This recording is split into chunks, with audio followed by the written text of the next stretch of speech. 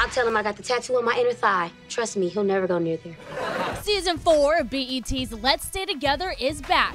Of course, we can expect a few great love stories, perfect comedic timing, and pure absurdity.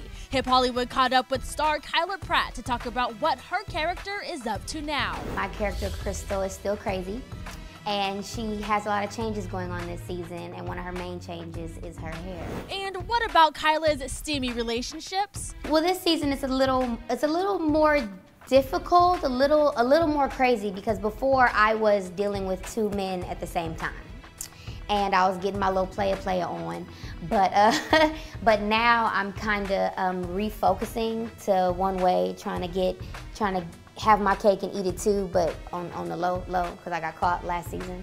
But yeah, just, you know, it took a lot of work, because I'm not, you know, a player, and I've never been, so I had to, you know, do some studying for some people I know. Yep, she did just say she studied how to be a player. How did I study? I asked some of my friends who are just, you know, little player pimps. And considering the show is called Let's Stay Together, we thought we'd play a little game of Let's Stay Together or Let's Break Up.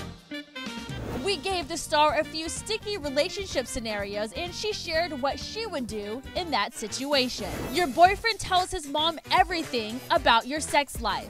I'd be like, bruh, that's nasty. Why you gotta start a business?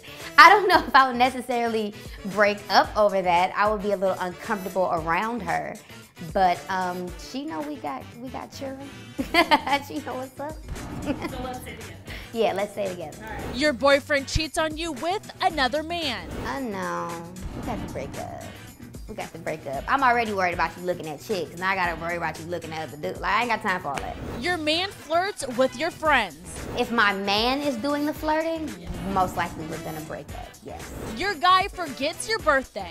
Oh no. See, okay, this is how I feel about my birthday. I don't ask for much, okay? I'm not high maintenance. I'm a giver. I love to see people smile. I love my family, I love my friends. My birthday is about me, okay? September 16th, that's my birthday. And I just feel like, you know, that day is about me. Even if I just want to chill and do nothing, you got to remember my birthday. That's, yeah, break up, boo, I'm sorry. Your boyfriend is friends with his ex and is adamant about being her friend. This is also, to me, it depends on the situation type thing, what type of situations you've had with the ex, if any confrontations or any problems, or if you feel a certain way about her, because some people might feel that people can do that. I don't know if I'm one of those people. I think, no, I'm supposed to be your friend.